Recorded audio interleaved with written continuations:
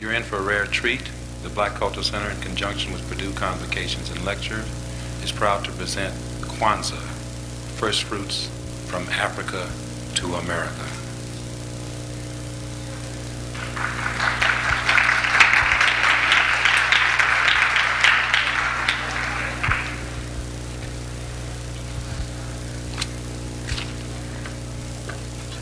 My great-great-grandfather told me my grandfather, who told me this story that I'm going to tell you. There was a young man named Adale, son of a chief, who was nearing the age of the rites of passage. He knew the ceremony, he had to, for every male must go through it, and he had witnessed his brother's ceremony. He had talked among those he had gone through it with him, and they were all prepared to go through it. It was going to be a whole week. And this week was to be used to train their bodies. They used them to train their bodies, to train the body to ignore pain. So they swam until their muscles cramped, and they swam and swam and swam. They ran through the briar patch, and they suffered each cut separately. Oh, they cut their faces and marked them and poured white powder into the burns. Each cut was made with a small knife and packed with ceremonial powder. They also knew that to cry was just out of the question, for it showed a sign of weakness. It showed that they would be unfit to join the village of men. As was traditional, everything was under the watchful eye of a papa, that old sage. His job was to train these young men, train them to be men. And now the day had come. The day had come. The sun was shining on the hard, baked clay. The men were encircled by the ceremonial block in their traditional dress. Each had his mask on. Ayodele walked into the circle to the chants of the men and answered in response to their call. He watched the priest, the chief priest that was, as the sun flashed on the knife that was in his hand. He walked forward,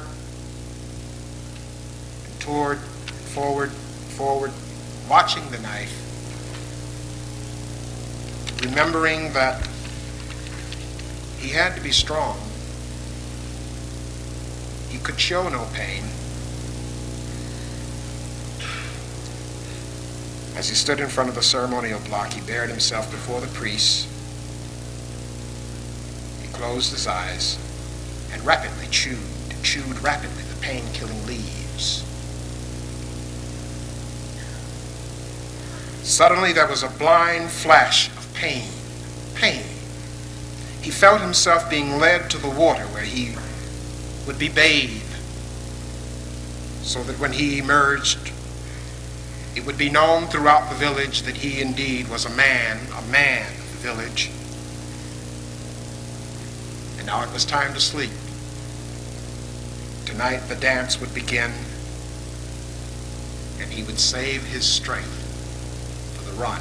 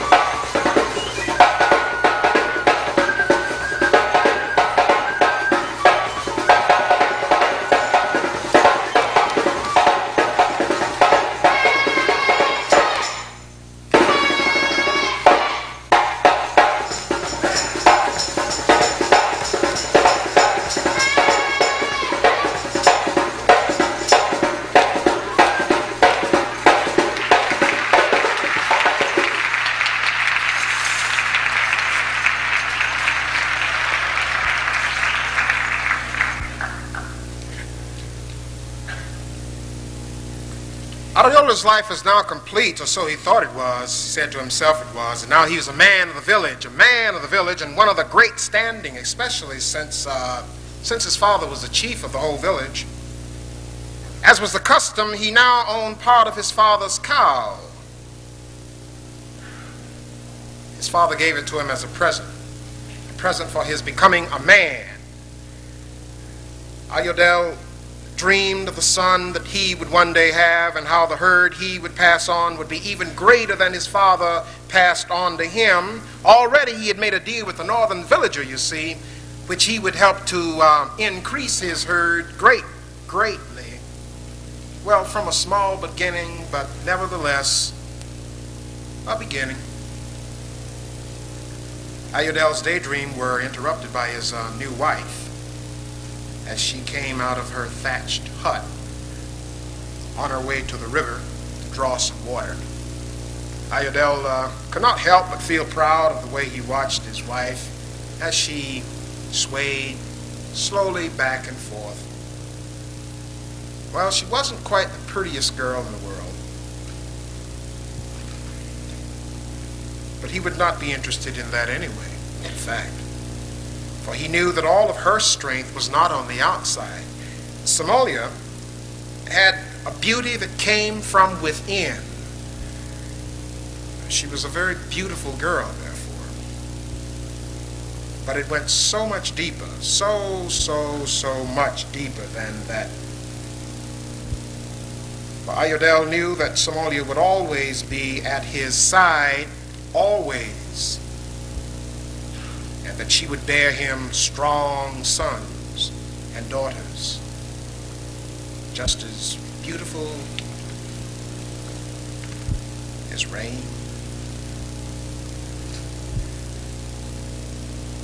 But now was not the time for daydreaming, my God. There was much to be done for the days ahead: the tending of the crops, the making them ready for the harvest, the preparation of the dance that would follow in the next few days, and the grooming of the bulls for the big upcoming trade. Ayodele looked around his village and saw in front of almost every hut a young warrior preparing his weapon for the dance, to show the chief that if there should be war, they would be ready. The temple knives of the harvest were now getting their keenest edge. The small wooden shields were oiled and polished until all reflected in their gaze. The spears were balanced and rewrapped with their cord, new cord. But then there would still be in the morning games, right up to the day of the dance that would help to put the body in shape. The body, just as the weapons were. Ayodele absent-mindedly felt the blade of the knife, the sharpness of it reminding him that he shouldn't have done that. As if on cue, his wife came up and gave him a drink of water that she brought back. Then she quietly slipped into their hut, leaving him at his work. Ayodele smiled and stuck out his chest a little more. Not only was he the prince in his own right, you see, but he had a queen, a strong queen, to stand beside him. And there could be nothing better to have a queen standing beside you when you're preparing for war. If your woman does not stand behind you and lend her weight to yours, then the battle is half lost, because you only fight for yourself. And that is very hollow.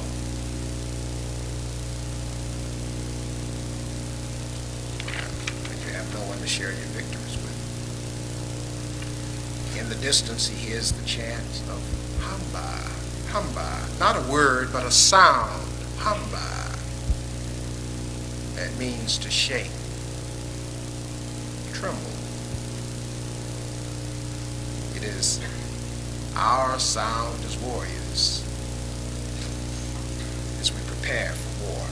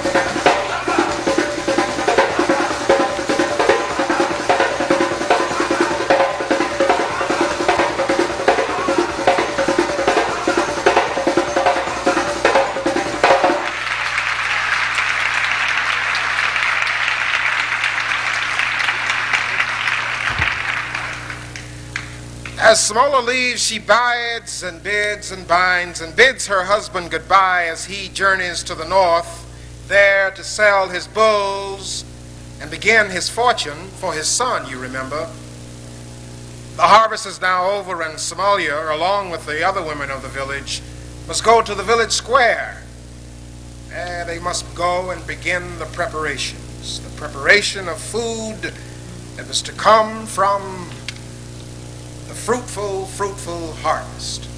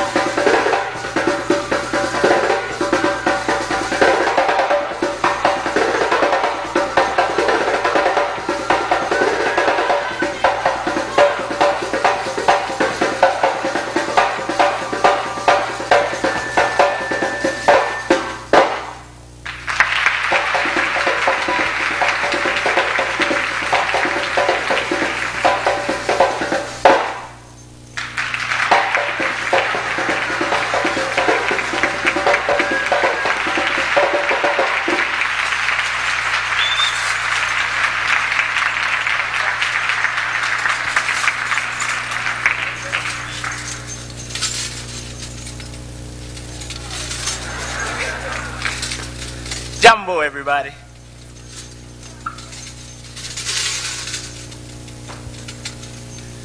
Jambo is a Swahili word and it means greetings. It's always a pleasure to be here amidst all the many great minds that are here, striving to do something very meaningful in life. Seeing that we're celebrating Kwanzaa, which is not an alternative to Christmas, but it is an affirmative to the fact that we do have something that we celebrate and deal with in regards to the first fruits. So tonight, let us share our energies. At this time, I'd like for you all to help me. And as you all know, there's nothing better than skin on skin. So let us put our hands together. Now I want you to remember two things. The first, the rhythm that I give you, which will be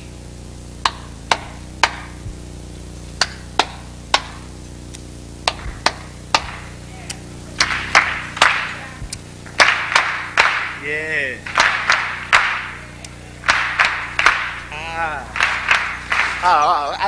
I shake. Almost forgot about the second thing. Now, the second thing, there's going to be a cutoff. No counting. Feel me? The cutoff is going to be, I'm going to play it, but I'm going to say it now. Cutoff will be gang, gang, gang, gang, gang. That last note is when I want you to stop. Now, after you stop, some people count it like 4. They say, gang, gang, gang, gang. 1, 2, 3, 4. Back into the rhythm. So let us try that right quick to make sure that we have it.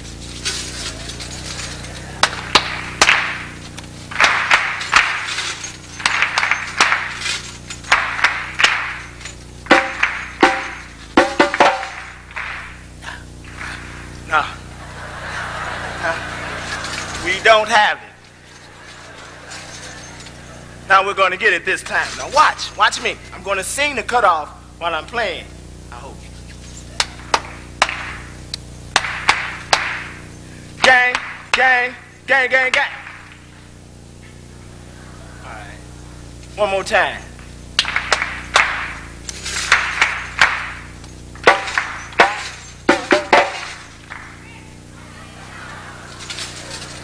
Almost. One more time.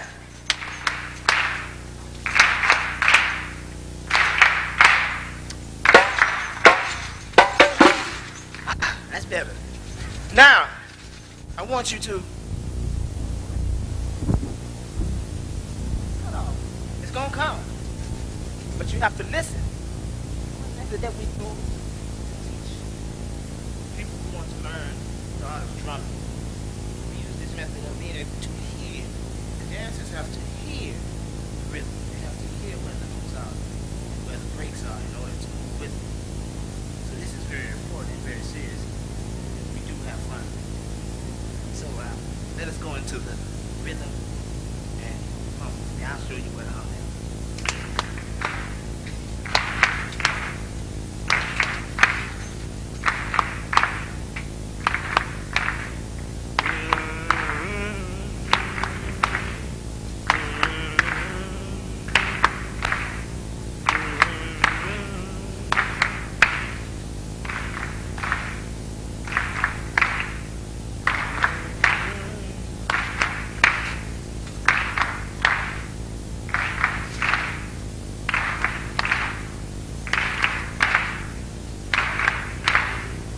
Kwanzaa,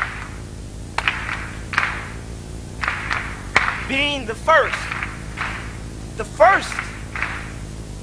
bits of energy that we share together, bringing on the new year. Let us take this time to recommit ourselves to the struggle that is happening all over the globe.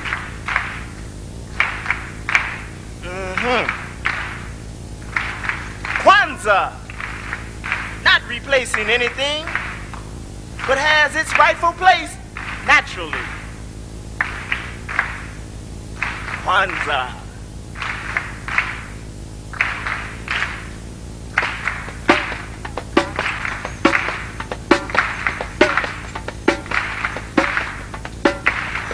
Now when I play the cutoff, I will speak to you in the language of the drum. So when you cut off, continue to listen.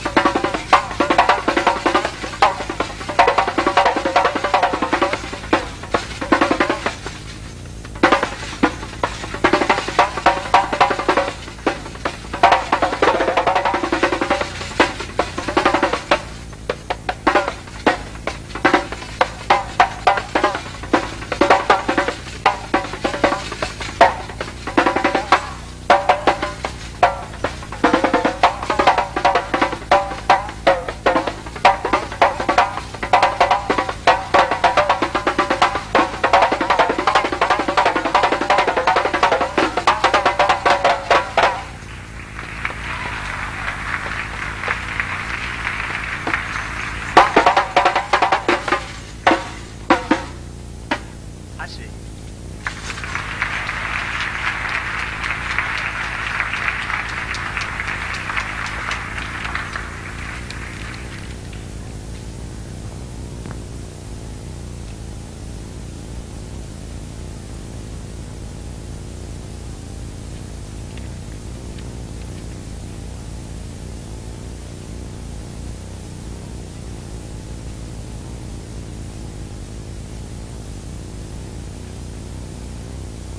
Adayar had to take the bulls, the herd of bulls, to the market. So early one morning when the market was open, the cow gets all of his bulls together and he takes them, he walks them, he goes to the market. 5 miles away, when he reaches the deepest part of the jungle, he hears what becomes aware of a strange and unusual sound.